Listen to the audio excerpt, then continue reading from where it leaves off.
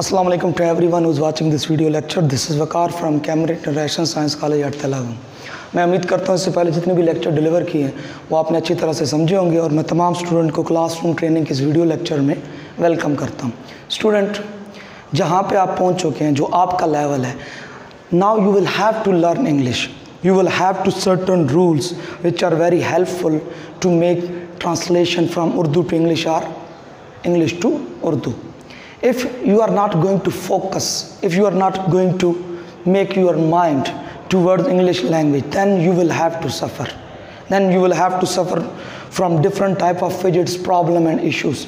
Right now, you will have to pay heed, you will have to pay attention to your work, to your course. At this level, you will have to come out of the ritualization. Now you are going to learn. Now you are going to learn English language, and this is point where you can get something regarding English language. There is no big issue to learn English language.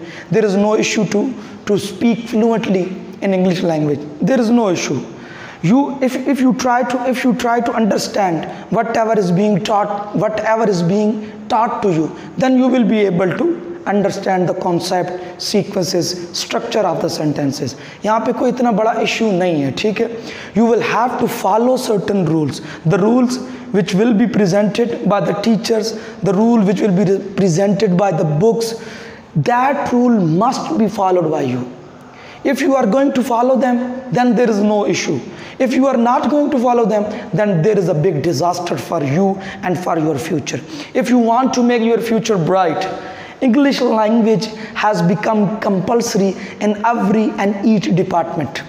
Whether you are going to in the field of computer, whether you are going to field of chemistry, physics, English, so and so. जिस field के अंदर भी आप चाह रहे हैं, English language is part and parcel. You cannot get rid of English language in any department. English language has become the backbone of every department. If you are not going to learn certain rule, then you will have to face some problem in future, and it will be a great disaster for your future.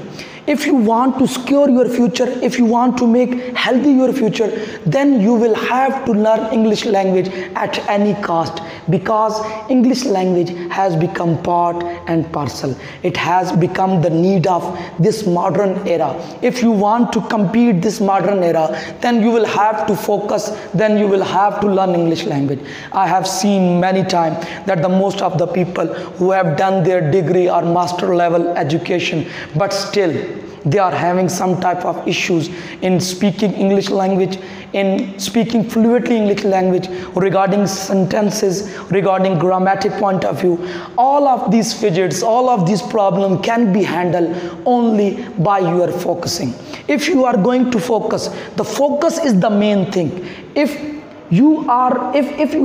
your course, your learning process is focused by you, then you can calculate everything, then you can remove every fidget, every problem among your study, from your study. You will be able to perform very well at any cost, at any level. Gentlemen, dear student, this is time for you, because now you have become the part of first year or second year. Now you are the part of inter level. This level, your brain is getting something new and new in everyday life. This time, if you are going to focus, you will be happy, you will be successful, you will be very healthy. Gentlemen, आज हमारा जो topic है, dear student, वो है practice exercise of can. This is very important. We have already heard so many times that the practice makes a man perfect. This is very true. This is clearly true words from someone. Practice makes a man perfect. If you are not going to practice something, then you will have to face problem. If you want to remove the problem in your academic course, then you will have to make practice. कोई भी आप subject पढ़ रहे हैं, whether you are studying math, physics, chemistry, so and so, you will have to practice. You will have to practice again and again, because practice makes a man perfect. This is time for you. This is aim for you, this is era for you, this is life for you, and I hope you will it, you will do it, you will do it. Student यहाँ पे देखें practice exercise of can. हमने can के बारे में we have already studied about can, active voice and passive voice. I think I hope so you must have practiced that thing which I have delivered you. आपने यकीनन उसकी practice की होगी. Today I am going to practice exercise. I am going to do practice exercise of can. First of all, there is affirmative sentences. मैंने एक ज़हन बना लिया है कि मैं ज़्यादातर जो आपकी जो लेक्चर्स हैं जब वो प्रैक्टिस सेशन के अंदर होंगे तो मैं इंग्लिश लैंग्वेज का इस्तेमाल करूँगा, क्योंकि स्टूडेंट याद रखिएगा, if you want to speak fluently in English language, then you will have to make better your listening skill. जब आपकी लिसनिंग स्किल अच्छी होंगी you will be able to communicate. क्योंकि देखिए जब बच्चा, फॉर एग्जांपल हमारे मोहल्ले का बच्चा, हमारे घर का बच्चा पंजाबी बहुत जल्दी सीख लेता है, उर्दू बहुत जल्दी सीख लेता है, और अंग्रेज़ों के यहाँ पलने वाला बच्चा फ़ौरन इंग्लिश सीख लेता है. क्या हमने उसको पंजाबी के रूल सिखाए? क्या हमने उसको उर्दू के रूल सिखाए? नो. क्या उस अंग्रेज़ ने स्टार्ट भी अपने बच्चों को ग्रामर का स्ट्रक्चर सिखाया? नो. क्यों? हाउ उसने कैसे बोलना सीखा? हाउ कैन ही स्पीक, वो कैसे बोल सकता है? Due to listening. क्योंकि उसके माँ बाप, उसके पेरेंट्स वो इंग्लिश लैंग्वेज बोल रहे हैं. That's why he is able to talk fluently English language without any structure of grammar, grammatical structure, any type of tenses. That time he has no idea about grammatical structure, he has no idea about certain rules which are used in English language. That's why, gentlemen, it's very important for you. You will have to learn, you will have to focus. You will have to focus your learning process. Right now you can see there, you can take a screenshot, and after that I will start.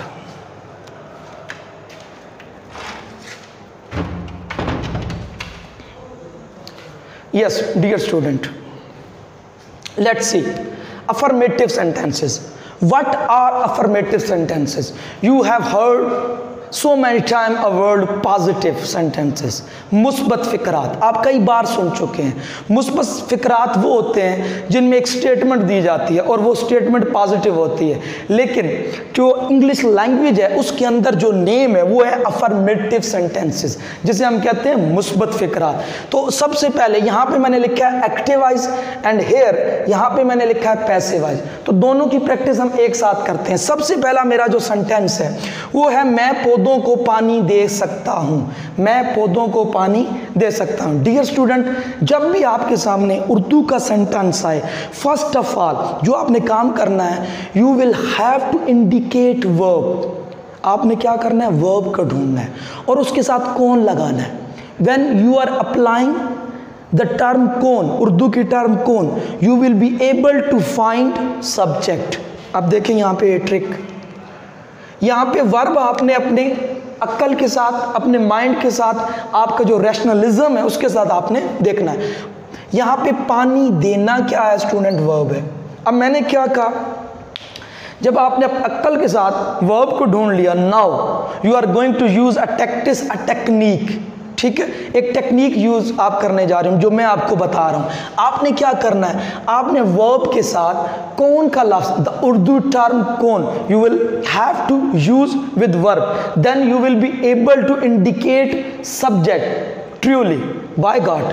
अब देखिए यहाँ पे पानी देना, कौन है पानी देने वाला? Got it, we have got it, हमने हासिल कर लिया. सॉरी, सब्जेक्ट, हमें अपना सब्जेक्ट मिल गया. अब देखिए जब एक्टिव वॉइस के जुमले बनते हैं तो ये सीक्वेंस फॉलो किया जाता है, subject, verb and object. Here is subject, there is, here is verb, there is subject. हमारे पास सब्जेक्ट भी मौजूद है एंड ऑब्जेक्ट भी, वर्ब भी मौजूद है, और मिसिंग क्या है? सिर्फ एक चीज़, ऑब्जेक्ट. तो अब आप क्या करें, इसी वर्ब के साथ again try another Urdu term which is known as किस चीज़. क्या? किस चीज़. अब देखिए किस चीज़ को पानी दिया जा रहा है, पानी देना वर्ब है, तो डियर स्टूडेंट पौधों को. तो अब आपका स्ट्रक्चर कंप्लीट हो गया, SVO. अब आपने जस्ट इसके अंदर लफ्ज पुट कर देने हैं इंग्लिश के, आई आपका क्या आ गया यहाँ पे स्टूडेंट? सब्जेक्ट। कैन, कैन का इस्तेमाल और किस चीज़ के बारे में? वाटर। और किस चीज़ को पानी दिया जा रहा है? प्लांट, यानी ऑब्जेक्ट। तीनों चीज़ें क्लियर हो गई। वो परिंदे खरीद सकते हैं। फिर वही बात, हमने सबसे पहले देखना है काम क्या हो रहा है? खरीदना। कौन है खरीदने वाला? वो। किस चीज़ को? परिंदों को। फिर सब्जेक्ट, वर्ब और object clear. Now we are going to put the subject, verb and object in our sentence. यहाँ पे देखिए वो जमा वाला है, तो ये क्या बन गया? आपका सब्जेक्ट कैन, जो आपका मोडाल वर्ब है। खरीदना क्या होता है? बाय, ये आपका वर्ब आ गया। और किस चीज़ को खरीदा जा रहा है? परिंदों को, तो ये आपका क्या आ गया? ऑब्जेक्ट आ गया। Right now you have learned about the affirmative sentences of can, कि इनको कैसे बनाया जाता है। अब हम मूव करते हैं नेगेटिव की तरफ। You already now about it, कि जब हम नेगेटिव बनाते हैं तो हम कैन और नॉट को इकट्ठा यूज़ करते हैं, तो इन्हीं सेंटेंसेस को हम नेगेटिव बना देते हैं। अगर आप गौर करें, आई, क्या आ गया? आई कैन नॉट, सारा बाकी वही रहेगा। वाटर का मतलब पानी भी होता है और वाटर का मतलब पानी देना भी होता है। I can not water the plants. हमारा जुमला क्लियर हो गया। तो हमने जस्ट क्या किया? वी ओनली यूज, क्या किया हमने? We have only used can not. Next देखिए,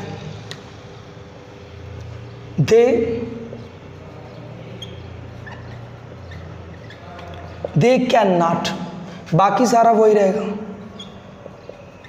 बाय द बर्ड्स, तो यहां पे भी हमने क्या स्टूडेंट यूज किया? Can not. स्टूडेंट यहां पे देखें, जब इसको आप सवालिया बनाएंगे, यानी ये आपका क्या है? ये आपका नेगेटिव है। जब सवालिया बताएंगे तो मैं आपको कैन के इस्तेमाल में बता चुका हूं कि हम कैन को उठा के क्या करेंगे? जस्ट स्टूडेंट आई और दे से पहले ले आएंगे, तो ये बन जाएगा कैन आई, यानी यहां पे देखिए can I water the plants. और यहां पे जब हम बनाएंगे can they by the birds, ये क्वेश्चन मार्क है। तो स्टूडेंट आपने गौर किया कि यहां पे हमने कैन का सिर्फ क्या किया? इस्तेमाल पहले कर लिया। Student you can take a screenshot.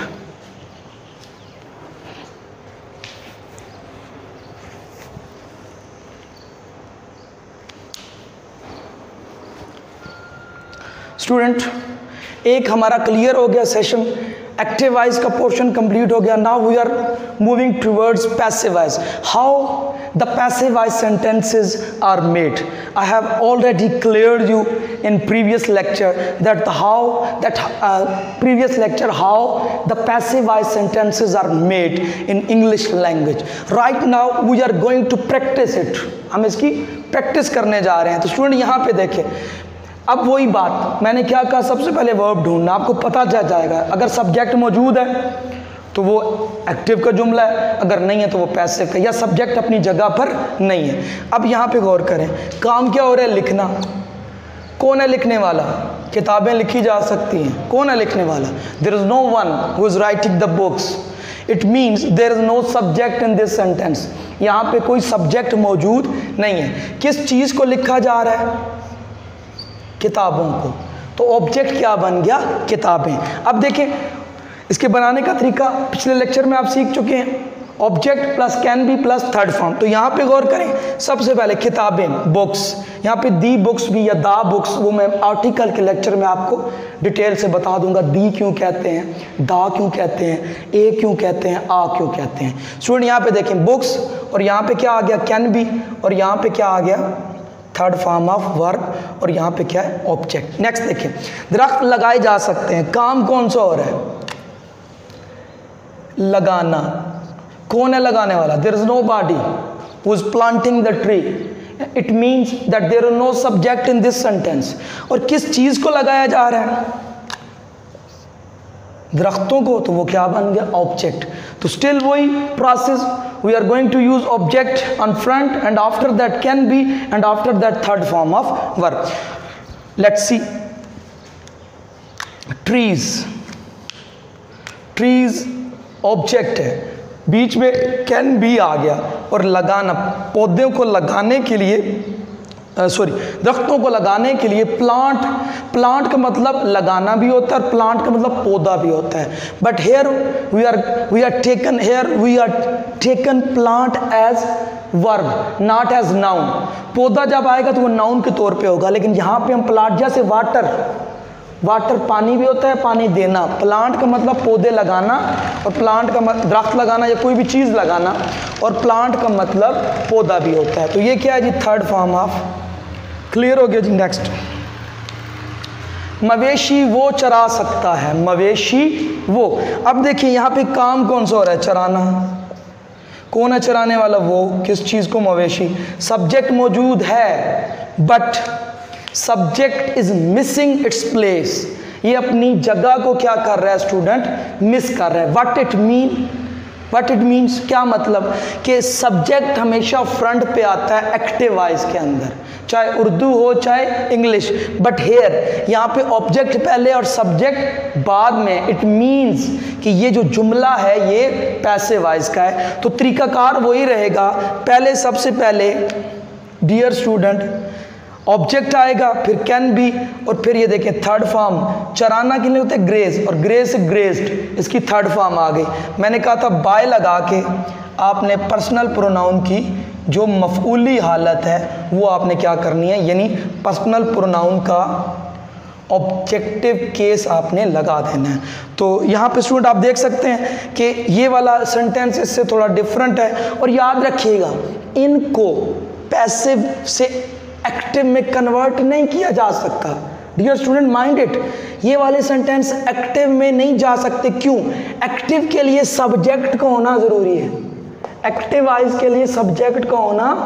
और इन सेंटेंसेस के अंदर दोनों में सब्जेक्ट ही नहीं है, तो जरूरी नहीं है कि हर एक्टिव जुमला पैसिव बन जाए, हर पैसिव जुमला एक्टिव बन जाए। फर्दर जब आप मजीद वीडियो लेक्चर मेरे देखेंगे तो I will clear this concept. ठीक है जी।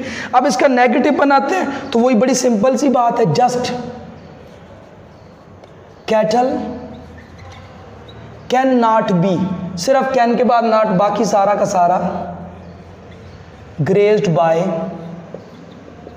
हिम। और जब इसका आप इंट्रोगेटिव बनाते हैं तो वो फिर कैसे बनेगा? कैन को उठा के ऑब्जेक्ट से पहले कैन, अब आपको दी लगाना पड़ेगा। स्टार्ट पे था ट्रीज लिख लिया, no issue at all, but यहाँ पे लगाना पड़ेगा। ये सारे जो दी, ए या आ के कॉन्सेप्ट है, I will clear this type of concept in article, जब मैं आपको आर्टिकल का लेक्चर दूंगा। कैन द ट्रीज, देखिए यहाँ पे कैन स्टार्ट पे आ गया, ऑब्जेक्ट बाद में है। कैन द ट्रीज, बाकी सारा का सारा वही रहेगा, बी बाद में आएगा, सिर्फ कैन को उठाना है। Can the trees B planted, और आखिर पे क्या आ गया? Question mark. तो student I hope so you have understood very well, you would have understood very well and you have understood very well। मैं ये आपसे उम्मीद करता हूँ कि लेक्चर आप अच्छी तरह से देखोगे, इसको समझोगे, और यकीनन कुछ और जुमले ले कि यहाँ पे कुछ और एडजस्ट कर लें, मैं की जगह आप कर लें, तुम कर लें, वो कर लें, किसी बंदे का नाम ले आए, इन्हीं जुमलों को आप रिप्लेस कर दें। ये जो बुक्स हैं इसकी जगह कुछ और ले आएँ। तरीकाकार मैंने आपको बता दिए। यू कैन रिप्लेस, यानी यहाँ पे आप नाउन को रिप्लेस कर सकते हैं, सब्जेक्ट को, वर्ब को, ऑब्जेक्ट को, वट एवर यू वांट, जो भी आप चाहते हैं you can do it. Student try to work hard, यही आपके लिए बहुत बेहतर है। और आपने तमाम वीडियो लेक्चर बाकायदगी से देखने हैं, क्योंकि आपका इससे टेस्ट लिया जाएगा। और जब यहाँ पे आप आएंगे तो मैं आपसे ज़रूर बात भी करूँगा और आपसे पूछने की भी कोशिश करूँगा। अपना ख्याल रखिएगा, अपने घर वालों का ख्याल रखिएगा। शुक्रिया।